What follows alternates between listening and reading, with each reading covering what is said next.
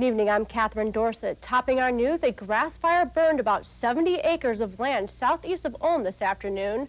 No one was injured. It took crews from 3 departments less than an hour to bring the blaze under control.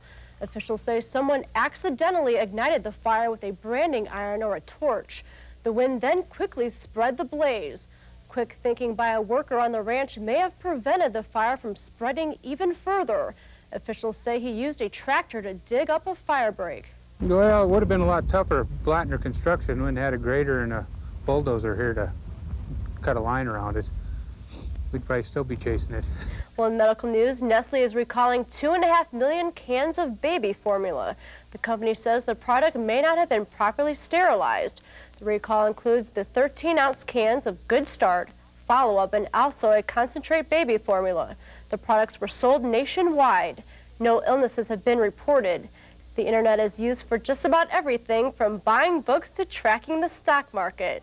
So why not make it the one place people go to register to vote? Mary Norton has more on a website aimed at doing just that.